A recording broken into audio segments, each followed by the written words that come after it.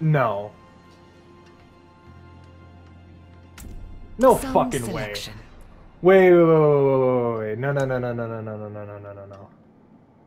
Very interesting hairstyle. Let's get a different dude, man. I don't want that to be the representative for that. Interesting choice. Okay, that's a little better. But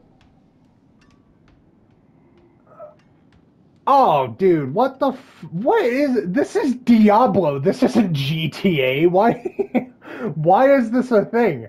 This isn't like fucking Saints Row Get Out of Hell. Like why why are they wearing like such slutty outfits, man? And this is a rogue. This is a rogue. This is supposed to be an outfit for the rogue.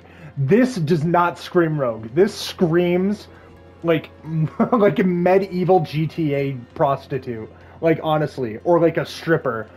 This is so weird. No, this is not. I love how they have the need to put in the petals, the Lilith petals, to give it like that pizzazz. I'm gonna vomit. I'm gonna burst into cringe, dude. This is this is so bad.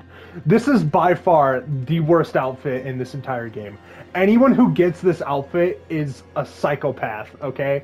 Nobody in their right mind is going to buy this. I guarantee it. The only people that are gonna buy this are the freaks that just ship everything. This is not the point of Diablo.